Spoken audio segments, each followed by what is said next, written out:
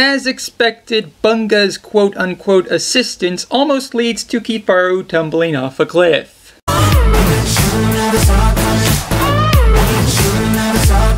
Meanwhile, Patch finally gets up close and personal with Mighty Thunderbolt, played by Barry Bostwick, and his sidekick Lil Lightning, played by Jason Alexander.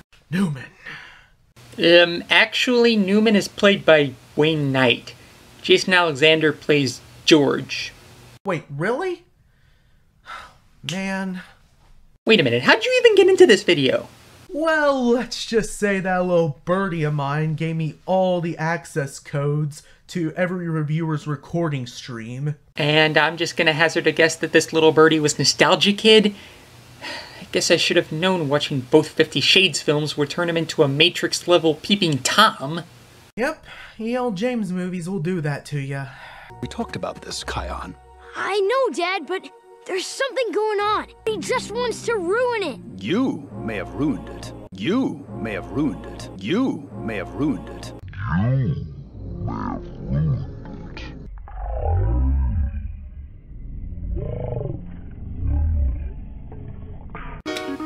Hey Simba. You're as cold as ice. You're willing to throw shade at your son. Also, it's best for me to mention that because we're entering the show's second season, you're gonna see a little design change on the character Louie, as well as a new voice provided by Cree Summer, the legendary lady behind number 5, Cleo, and Susie Carmichael. My God, she is queen. Ready or not, here I come. Soon as I eat this banana. Can't elephants and lions live together in peace? Well, maybe if you stop doing a shaky Emma Thompson impression, then yes, peace could be reached. Am I right, boys? All kidding aside, it's nice to see Harvey Beaks accept his true role as Queen. Meanwhile, the Guardians get acquainted with Kurt Russell and he offers to take them to his own planet.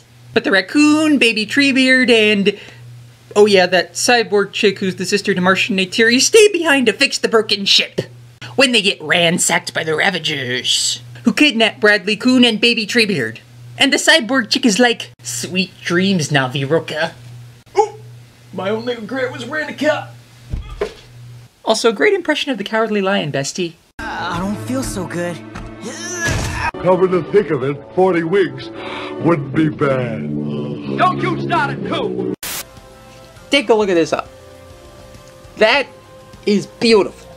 I don't know about you guys, but the artwork here actually kind of reminds me of the stuff that Urjay would actually make. You know Urjay, the guy behind the Tintin books. You know him. Since when did you like pumpkin innards? Pooey! Since never. Blech. Dude, you just broke his favorite bowl. John, why do you put up with this cat anyway? Fair enough. I've seen the tunnel scene from that movie. It was actually pretty freaking awesome seeing Katsushi do the tunnel scene from Willy Wonka. She even cursed. In a Tom and Jerry cartoon, she cursed. That was just an amazing moment. I'll give that one credibility to that movie. The tunnel scene was awesome. Christmas! Bunga just dabbed. I legitimately just watched a scene in a show taking place in the world of The Lion King where a young honey badger just did a dab. Well, I suppose it could be worse. We could have watched him whip and/or Nene. Guess it's the lesser of two evils. Or three. I don't know. We then meet this Mara, as well as her incompetent sons. She's apparently after a new animal skin blanket, meaning she's the monkey equivalent of Cruella de Vil.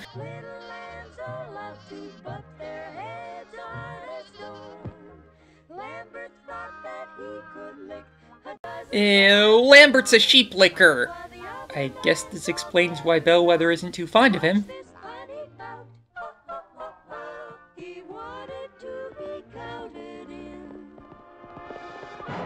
But he was counted. Davy. Apparently, Rafiki is telling Makini where both the good and bad lions of the past can be heard. Angels are in the sky, and the devils lay in images of fire. Much like Sauron from Lord of the Rings. A fiery lion? Dude, that's awesome! You know, if the Pride Lands were like YouTube, then these two would probably be the Bob Show and Raven Fox of the animal community. Well, personally I see myself as more of the Nala type, but I can kind of see where you're coming from with that comparison. I'm not sure if I see it. I mean, how exactly am I like Kovu? Well, you two are fearless, cunning, have sharp instincts, and you both don't take crap from anybody, especially those who oppose you. Cough, Derek Savage, cough. Yes, always. Screw that Savage. Plus, you both have nice flowing locks of hair on your head.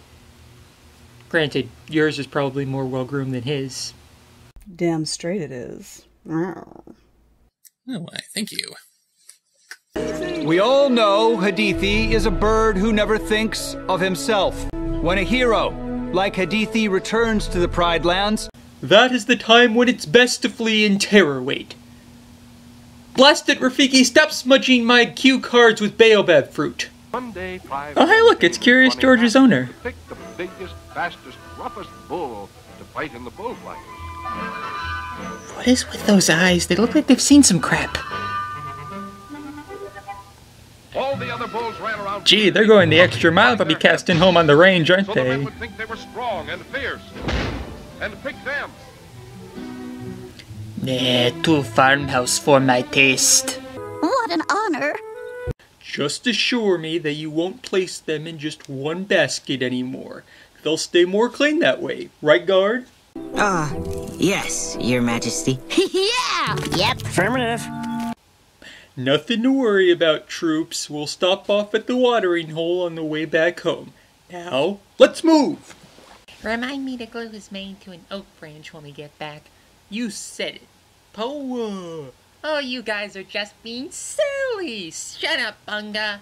And now, for your amusement, Kion and Jasiri dancing to random songs.